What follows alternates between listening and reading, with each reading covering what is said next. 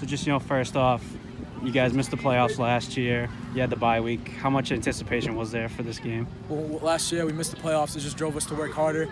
All off season, we were all in the gym, all being together and just grinding the whole season.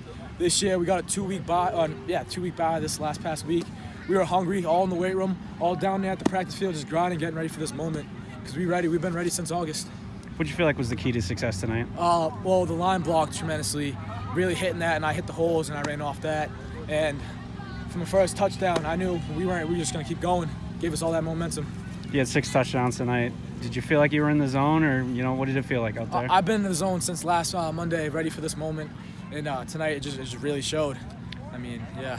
One kid that kind of flew under the radar tonight was Joey Nguyen. He comes out with the big kick return to start the game. He has the 4th down stop, I think, in the first quarter. And he just makes plays on all 3 facets for you. What did you kind of see from him tonight? I've seen a lot. He's a little weapon. And we got Ofram, T-Mac, Leander. We got a bunch of guys that can contribute at any time. And today he stepped up really big for us. So it's amazing. And I expect that from him. And he's always doing that.